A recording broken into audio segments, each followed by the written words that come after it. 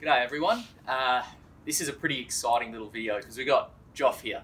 Yeah, fresh face in this store, but not a fresh face in the industry.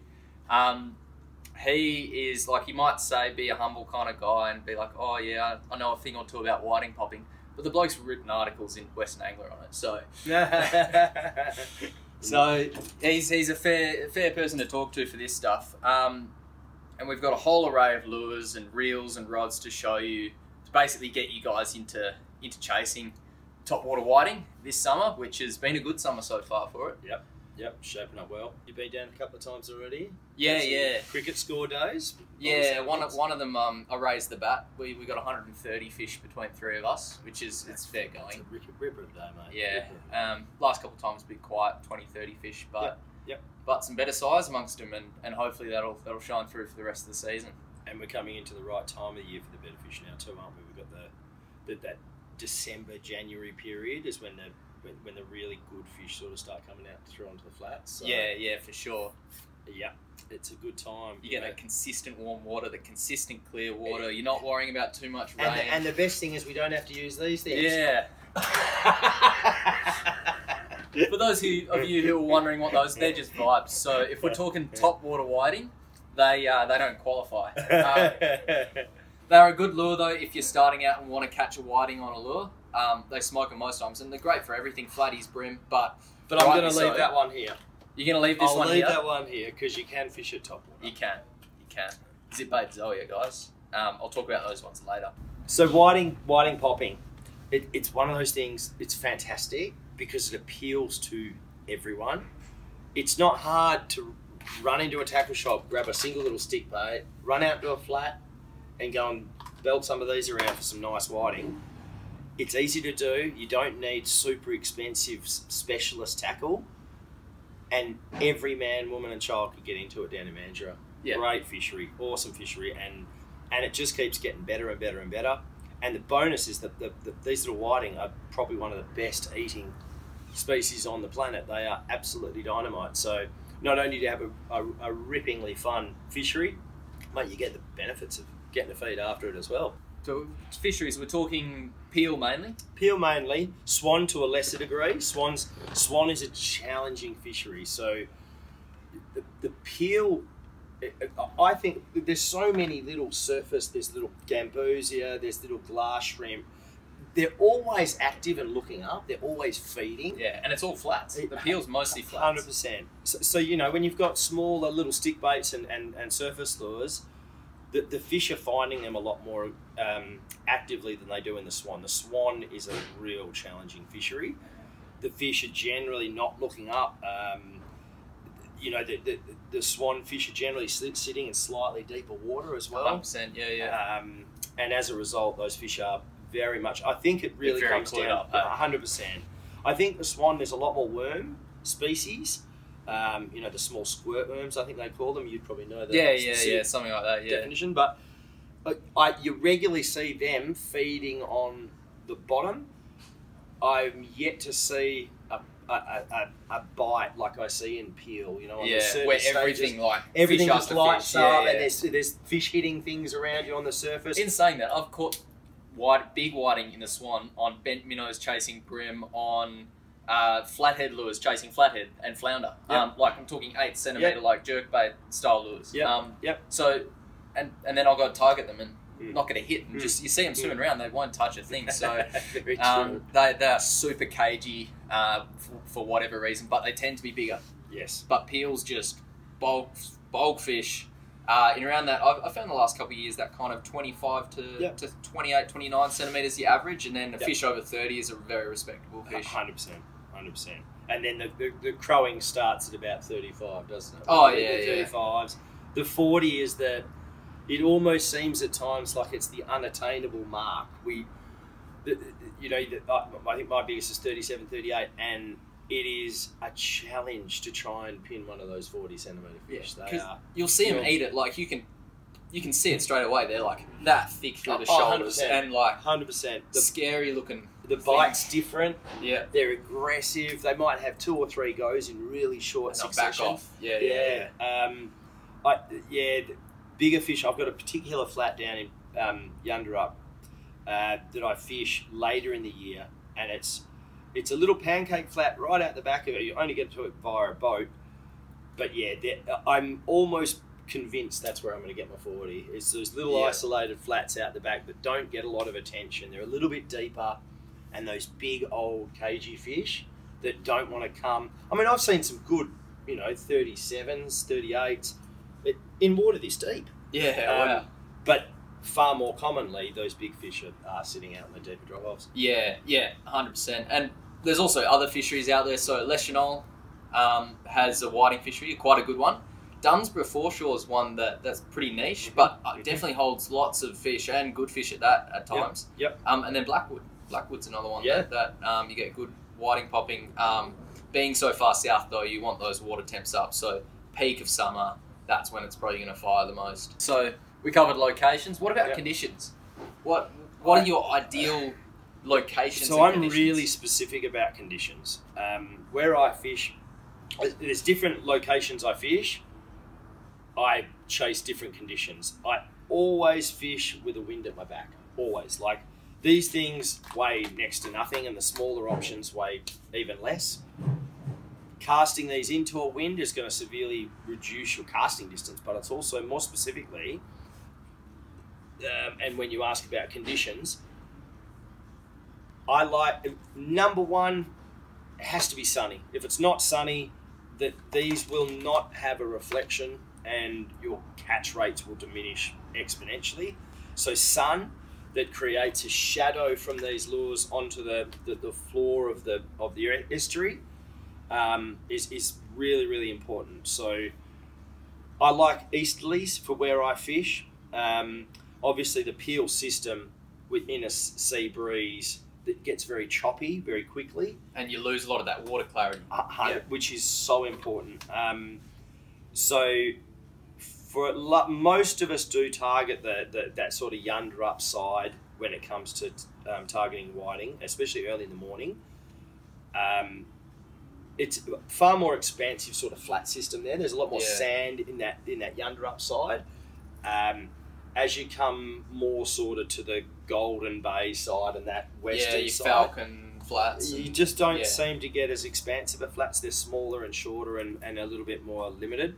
So I do like the expanses of the flats at, say, South Yunderup. I think or Yunderup, South Yunderup, North, all great. Up and 100%, 100%. I always like a wind at my back, and very clear, warm water. One thing that I did hear from an old timer once, and I swear by it now, is whiting don't like wind. Now, are you talking 15 knots plus wind, or from the day before? Yeah. So, I started looking at this down in the Peel a couple of years ago when I first heard of this, and I started just noticing that when we had an afternoon the day before that was screamingly windy, and then you'd get that change of wind back to an easterly, and then you would fish the next day. The fishing was good, but never red hot. If you had a full day of easterlies and then you went fishing the following day, the fishing was always 10 out of 10. And a full day of easterlies is generally a hot day as well. 100%, 100%. So obviously, and that is obviously heating the flats and making those fish active. But I also think it doesn't allow the water to get murky. Yeah. So the minute you walk out on that flat in the morning, that flat is so clear. And as a result, the fish are feeding really aggressively. Tides are the big thing for where I fish. That I have two main locations. I have a deep water, or three really. I have deep water drop-offs. I have the shallow sand flats, and I have pancake flats. They're the three I generally fish. The deeper pancake flats, generally I fish them towards the bottom of the low when the fish push back out from the mouths of the estuaries and bits and pieces, and as that water drops, they'll push to the deeper channels to feed, and then as that drops even further, they'll move back onto the pancake flats that are generally out from those passes. So the other flat systems that I fish are deep drop-offs from a shallow sand flat, and that actually works on the opposite system of the tide. So if you can imagine a shallow little edge dropping off into a deeper edge, the fish want to come up here, but there's not enough water at the top of this flat. The birds will see them and stuff. They're endangered. 100%, 100%. So as a result of that, I actually fished that tide on an incoming. I fished that flat on an incoming tide, and normally when there's at least 2/3 of that tide in already and building from there. So the last of the run in. Yeah, last couple of hours of the run out. Yeah, run in. Yep, sorry. That way the fish move back up onto the shallow parts of the flat, and again I can target them. But that I suppose that's one thing we say is when you put a lure over a whiting's head, there's no guarantee that one whiting's going to come up and belt that. No, it's usually they come from the side. But like, it's funny like that. You'll pick a school of whiting, and you'll fire it at them. But the best casts are the ones that get the better response to the side of them. Yep. They see the silhouette or they see the flash first. They'll see 100%, something, 100%. and they'll get into feeding mode because that's what they're used to. They're not used to prawns skipping right over them. You would have seen them chasing the shadows on the floor. Definitely seen that. Looks like they're just tailing the lure, but they're actually just after the shadow. 100%. They're literally biting at the shadow on the floor. I wondered myself how many times that's how they've worked out that there's a lure above them, is that they're chasing that shadow, and then they look up and there's a prawn. It's that conversion to whoops, it's above me. I find that really interesting. What are your favourite lures for down on the? Well, I'd say like I get in a habit of using the same lures that work. Yep. So the ones I've been using lately, and that's that's not a bad thing, because to use a lure and to get to use that lure yourself and can really know that lure, you maximise the ability of you catching fish on that lure. Yeah, right. 100%. Yeah. You're going to use 100 different lures and use them all not quite right, or you could use one lure and use it bang on. Fishing is like 90% a confidence thing with whatever you're doing, working demersal jigs or walking the dog with some of these lures. So yeah, like my go-tos are like surfer stick baits, Bassday Sugapens, Daiwa Infeet slippery dogs. I've been a huge fan of the slippery dogs. You have been, and these are relatively new, the slippery dogs, because they've come out with a bang, haven't they? Yeah, well, they come pre-rigged with assist. Yep. So usually we have to. Do you fish with the treble on the underside of the belly, or are you taking that off? No. I fish with the treble on there. It anchors it a little bit in the water. Okay. As in, it gets the head doing the right thing, so it's not too much affected by wind, particularly when wind chops comes into it. Worth saying here that we're very specific. I mean, obviously, you've got your particular lures that we both use very similar things, but we are similar fishermen in the fact that we like to understand the lures that we fish and fish them well. Yeah. And that's why, realistically, you've got your particular lures that you love and you run, and I've got lures that I particularly work and I run. And they're so vastly different, but we still get the same results because we're fishing them correctly. Yeah, 100%. And I mean, when I started out, 2 or 3 years ago with this whiting popping, I started with things like skinny pops as well. I caught good fish on skinny pops, actually. But the trend has been more towards floating stick baits, and I guess they are more widely applicable. Yep. But a lot of your natural kind of prawn patterns and that, what we have there is like a pink head with almost like a chartreuse body. That is my favourite colour in these slippery dogs. So that colour there, the equivalent in the slippery dogs, is just deadly. And I know Sugapens work because I used them before, but since these have come out, I've killed it. They have like You've moved more to them than the Sugapens, really, haven't you? I have, because they got a nice little rattle to them. They cast so well, and they walk the dog just so easily, and they get eaten. I was using the 65 size, and I was getting fish, but I was getting a lot of small fish. And I thought, I want to get bigger fish. There's a lot of fish out here. I want to try and pick my way through them. So I went up to the 80. And I found when I went to the 80, I didn't get bigger fish. I just got more fish because they were eating it just so aggressively. Because it's a bigger profile lure. They had to eat it aggressively to kill it. Yes. And it was just crazy. And it obviously cast better, bigger lure. That's what I found. I find an interesting similarity with the Atomics. Obviously, same lure here, just same version as the Atomics and the K9 pups, bigger and smaller versions. The same as what Jason's basically saying is that when the conditions are a little bit windier or the fish are a little bit deeper, it's a fine line with stick baiting. Which lure do you go? Which ones work better in the wind, and which ones work better in still conditions? And this is, I think, changing lures out. I'm not a. We were talking before about knowing your lures and that sort of thing. The other side of things I'd say is, I generally, when I go fishing, I don't change a lot of lures. I'm not ripping lures off after multiple casts. Whiting, completely different. Yeah, I'm pulling these things off every third, fourth cast, changing, swapping them out. Different colours on different days. Same with squid. They have different moods, don't they? Through a tide, like in a 2-hour period, you'll have a fish that'll, will start hitting that, and then 20 minutes later, you'll be casting that and it'll just be dead, and then you switch to something smaller and a little bit more colour, and bang, they're back on it. Move to a different part of the flat, move from shallow to deep, and it's a different lure entirely. So you would be using clips for a lot of these as well, I'd imagine? I do. I use the little size 0 decoy. Yep, perfect. Spiral snaps, I think they're called. Perfect. And they're great. Like, I use them for flatties, brim, whiting, popping. Yep. I find they do, like, because they got some weight associated with them, and when we run fluorocarbon leader as well. Yep. Generally that's a sinking line, so you're pulling the nose of the stick bait down. So if you're finding that your stick bait's diving almost, like sometimes they still eat it while it's diving, but you just don't get the same satisfaction out of the hit. So you can almost work at twitching with a rod tip on a 45. That's what I do sometimes. And I do pick up on your fluorocarbon there. Being heavier than water and having such small light stick baits, what is the average length of fluorocarbon that you're using on a whiting outfit?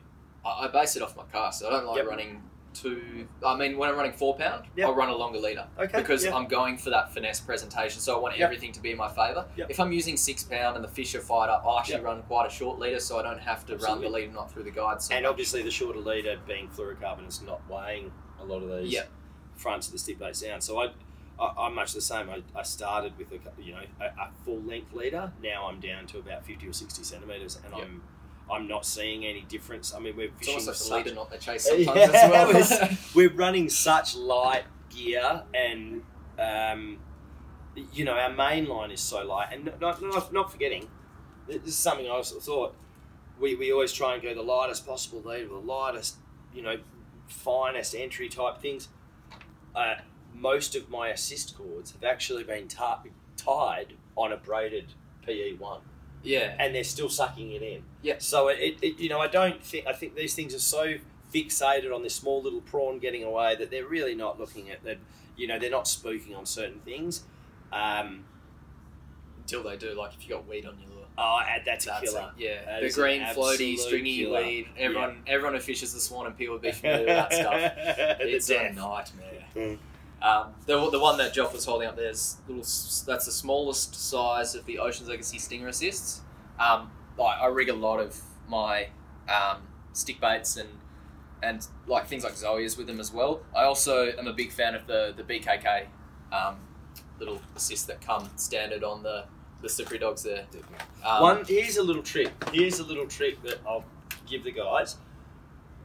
These are really light, and I don't know about you, because I've never asked you this, but when I replace a middle treble, I take that treble off. I don't add another one. What you can do with these little assists, if you want that little bit more tail weight, add a couple of split rings in front of that toe point, and it actually adds that little bit more of a toe point to the back of it. Just weighs the back of the stick bait down. Just that. It's only very, very small change. But it's a light lure, so any small change you make with the lure is going to affect its action. 100%. It just digs that tail in a little bit more. And I find the nose up. 100%. 100%. In regard to lure modification, I'll quickly just take you through.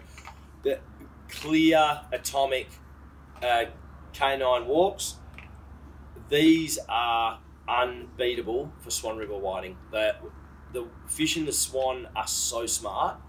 I get a couple of these and put them in your box for the Swan fish. Not a lot of people have them as well. Like these are the ones that they don't come with hooks or anything like that. They give them to you so you can do your custom paint job on. Correct. And we've gone and we've stocked these now. Just at your request, because you want that clear profile, that clear presentation there. It is basically a lure blank. So we You can go as far as sticking a couple of eyes on here. And, no need, I don't think. Yeah. Mate, you pull it out of the packet, Yeah. you stick some hooks on it, and you throw it out. It literally will catch you fish from the get-go. But for the Swan, for some reason, where the fish are super, super smart, that is the lure you want. I'll throw in as well the Zipbaits Zoea. And we were having this conversation before about, it's a sinking lure. What's it doing on the table? So yes, the Zoea is a sinking lure, but and a few people have got onto this now, and it's been a bit of a niche thing, but it's a finesse presentation for chasing whiting. They will take the front treble off, take the back treble off, both of them. You end up actually tying or clipping your little clip swivel to the tail side and running a set of assists off the back. So you've just got assists.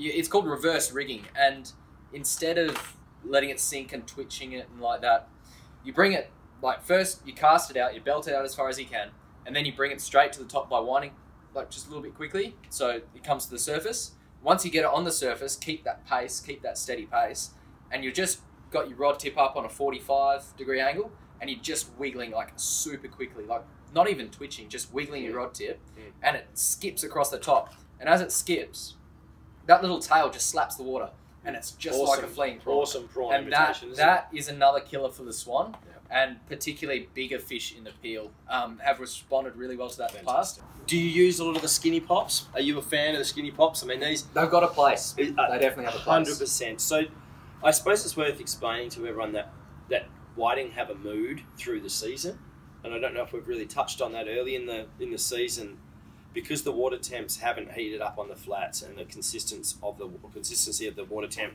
isn't there. The fish go through a period where they can be hot and cold. As the season moves through, and obviously the water temps pick up and the Lewin current comes down, we get more consistent temperatures all the way down the coast, and as a result, the estuaries and stuff will increase a degree or so as well. You know, obviously, if the water temps are a blanket of 19 degrees, then the estuary is going to vary from that 19 degrees. If that main solar heating essentially is driving the water temps. 100%, 100%. So later in the season, the fish are a lot more active, but early in the season, the fish can be down a little bit deeper, and just they require a little bit more and different techniques to call them up. Yep. I have started fishing as early as like September down south, and like mainly in the Peel. Fantastic time of year for big fish, but generally speaking, it's small, slow popping, and it's almost a completely different fishery. Well, these are actually one of my better big fish producers for particular flats further down into the system. I think because they have that bigger profile in the water, and they are a really good prawn imitation. They're more of an aggressive pop or aggressive surface action compared to these other ones, which we're talking finesse, walk the dog. Very, very, very slidey, fine entry with the stick baits. These, because they've got the cupped face, and depending on how you work these you can either work like a popper or you can work like a stick bait. Really. They walk the dog as well. Massively. So, where these, I think, come into their own, and where I fish these more than anything else, is that September to late October period, and when I'm fishing deeper passes on an incoming tide and want to call fish up. Yeah. And I can literally pop this with slow pops. Not as slow as you would for deep water species, but with a definitive pause between them. And yeah, these definitely call up the bigger fish, and definitely on the deeper passes. I like to take that middle, I've just taken that off to show you, but I take that middle treble off. And whack assist on the back, eh? Just an assist on the back, yeah. I normally run slightly longer assist with these. As we're popping these back to us, if a fish comes up behind it, I sort of just put more movement in the popper, and don't pop it as brutally. Tiny bloops out of it. A lot more, more action, less movement. That's what I'm trying to say. To the point where sometimes, really early in the season, I've cast these over fish and literally just hardly even winding. The teabag it. Literally, and it's just, it's shimmying in the spot. And that's enough to get a whiting to come up and have a go. Yeah. So, and the longer assists help with your hookup conversion flows, I think so, yeah. So the feeding system is that obviously the whiting come up behind and they're underslung mouth, and as they open the mouth, the water is sucked through the mouth, which is why obviously we're using an assist hook. The lighter and longer assists have a little bit more movement, so when that whiting comes up behind that lure and sucks to try and suck the lure in to try and grab that prey species, it's finding that it gets those assist hooks pulled into its mouth far easy. I find a lot of the time with the assist hooks are up under the chin or they're up over the face. A lot of the time they're hooked around the face. Yeah, rather than even the that's mouth. like on a lot of stick baits. That's why I keep the trouble on as well, because they'll whack it across the face. 100%. You know, these fish are incredibly hard to keep hooks in at the best of times. So the more hooks in the game, the better.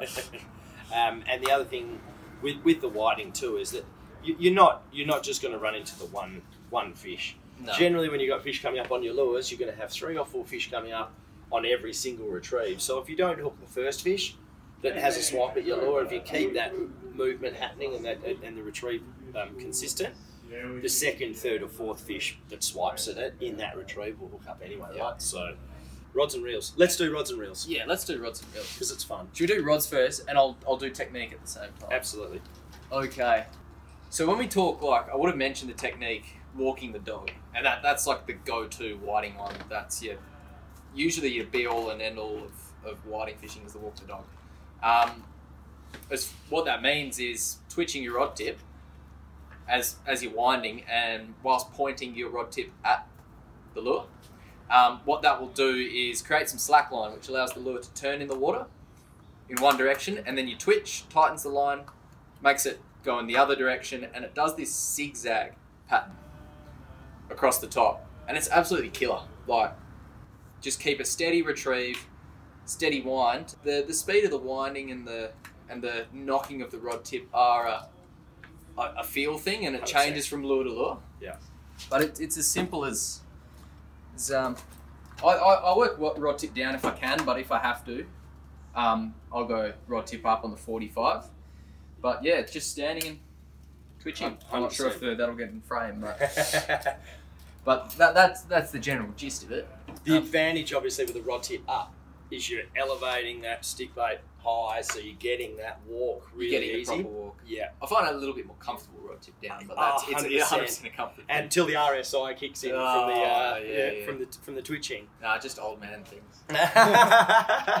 So lengthwise, we're looking 2.1 metres through to about 2.4, 2.6 an absolute stretch. Well, that little bit of extra length gives you casting distance, which is one of the most important things with these. Like, you'll notice most of your fish, particularly your bigger fish, will eat in the first kind of quarter of your retrieve. Yep. That as soon as the lure hits the water to, the first 5 metres is when a big fish is gonna latch on. So long rods, light rods, good casting rods. Yep.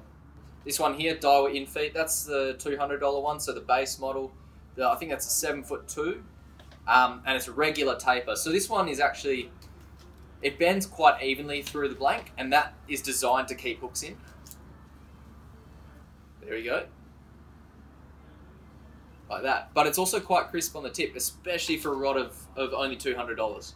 So very good value option. There are longer ones, there are shorter ones. This is almost that perfect midpoint.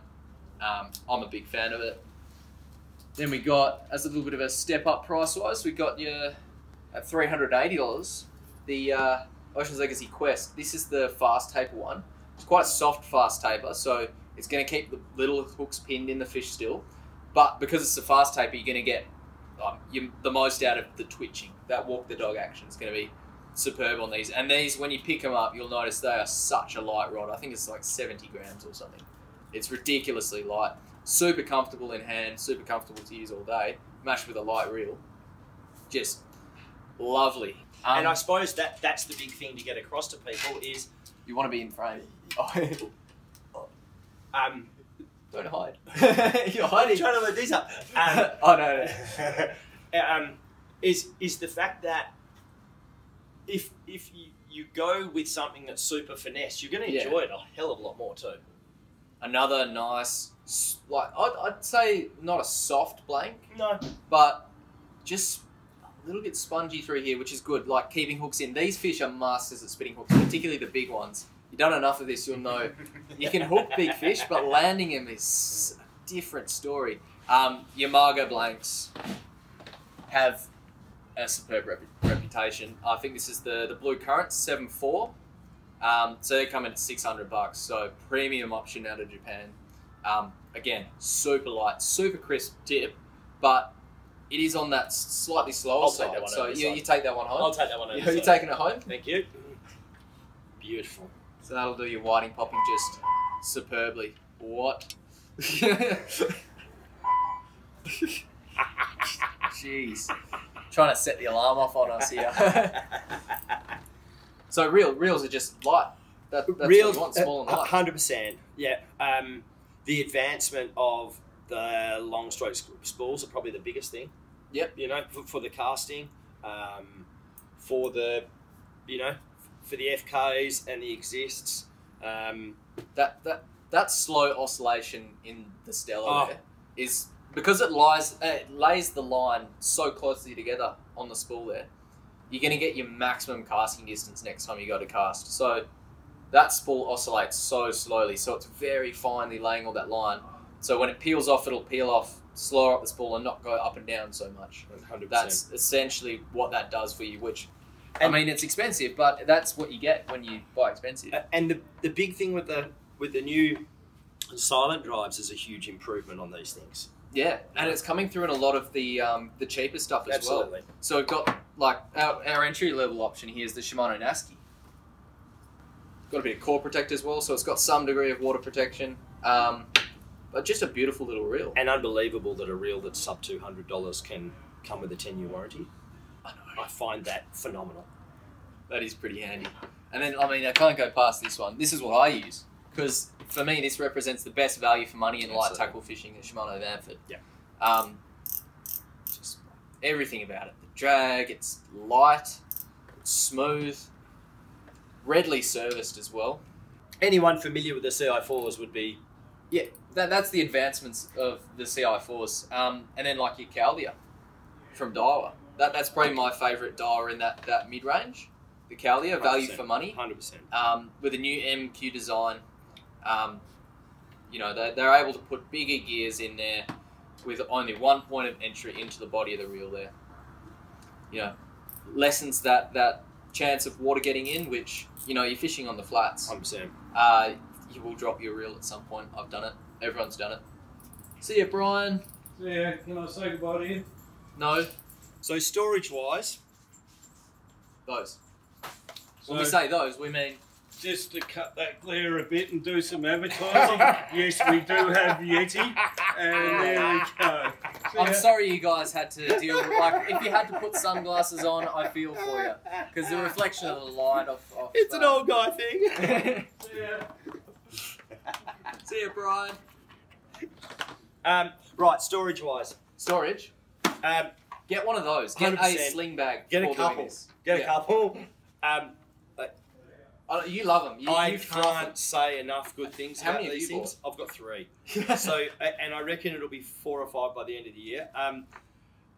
Gear bags for me, it's so easy. Come in, grab, and go. So I now have one of these for every type of bass fishing that I do. So, but whether that be like the shore estuary stuff down here for the brim, flathead, and giant herring, I have one bag for that.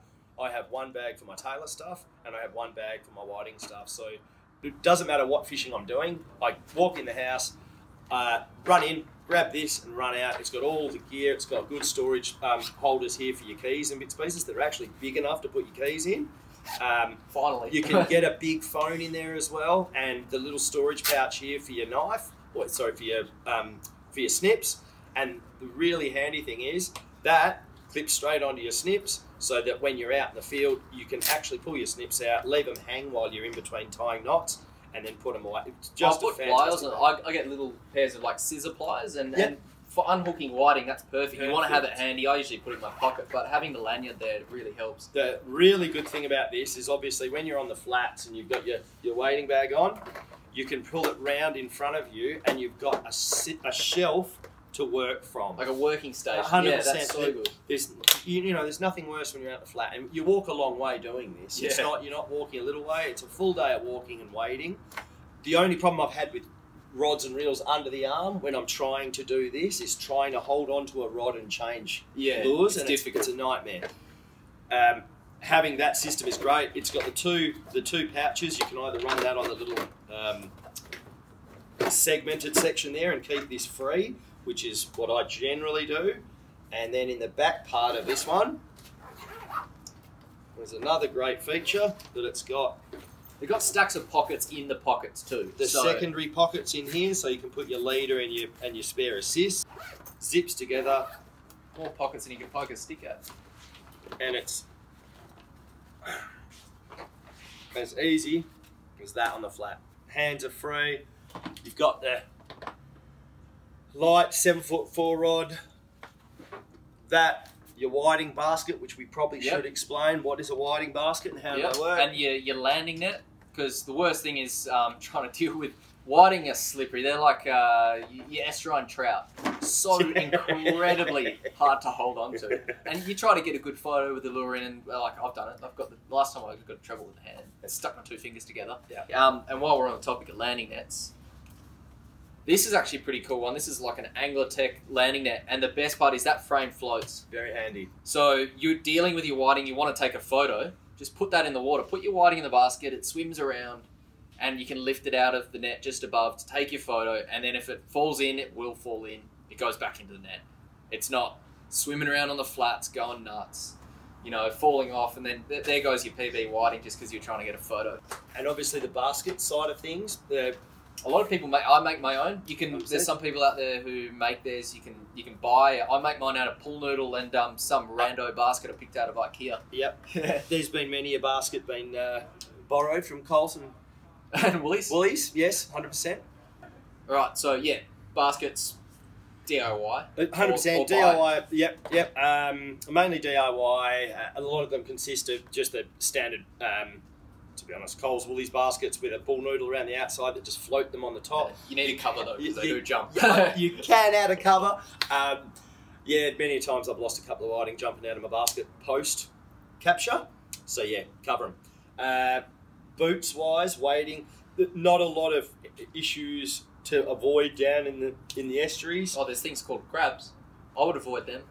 Like they like to pinch you, so half decent quality wading boots, wetsuit boots are going to do your trick. As long as, if you imagine a crab grabbing onto your toes, anything that'll stop that hurting is going to give you a little bit of a win. Or the embarrassment of you jumping out of the water like you're being attacked by a scorpion. Yeah, I mean, I've seen people do it in thongs and it's not pretty. It's not pretty. So get yourself a half decent pair of wading shoes. I use the rock spike ones because I hate falling over. And they're more so because they've got really sturdy rubber on the exterior. Something that comes up past your ankle, I find, is really good. You don't get a lot of shale and stuff coming inside your boot, and you are wearing these. They do have cobbler in the peel as well. True. Yes, so that's another thing to watch for. Yeah. What else have we got? The giveaway. Let's give something away. Yeah, well, we've got to give something away. So let's clear the table. Oh, he's getting serious. Let's clear the table. We've got a pack of lures. Pack of Daiwa lures and some leader. So we've got the new, they call it Crosslink or X-Link FC. There's 2 packs there, a 7 pound and 8 pound. 7 pound, interesting. Perfect. Both fluorocarbon. So they're on the heavier side for what we'd use for this, but they're probably the best estuary all-rounders. You're talking flathead, River Taylor. You might lose a few lures, but you know, 8 pounds still reasonable. 100%. Brim, you're probably fine on all of those. So they're a good little pack. And included in this little pack, we've got some slippery dogs. My favourite whiting lure at the moment, the one I'm frothing. And some pretty cool colours in there as well. Little pack So there. you're ready to go. You've got the lures, you've got the leader. As long as you've got a rod and a reel, we get you onto the flats and get you fishing. And with the advice that we've given you, you should be able to pin a few of those beautiful, tasty whiting this summer. Yeah, I do wonder how... What do we need to do to give this away, though? What do they need to do? So I think how we'll run this is we'll do the same one that we did with the Infeet giveaway. We'll go like, subscribe. Most of you should be already subscribed, but for those of you who aren't, you probably want to get onto that. just quietly. Like, subscribe, and then comment. What are they going to comment? Ooh. What's your personal best whiting on Topwater? In WA. In WA. That's a fair call. I'll be impressed if anyone puts a 40 up. I will be very impressed. If you've caught a 40, or even like big whiting, you got to crack a photo of it, send it through to us on our Instagram or Facebook Messenger. Because, I mean, we'd love to see it. The Grail. We'd the love Holy to see Grail. It. The Holy Grail's the 40. Yep. If any of you guys have cracked the 40, we'd love to see it. And yeah, we'd love to hear from you guys and also your thoughts on the video. Absolutely. Awesome. Thanks for watching, legends. We'll see you in the next one. Cheers. Starlines.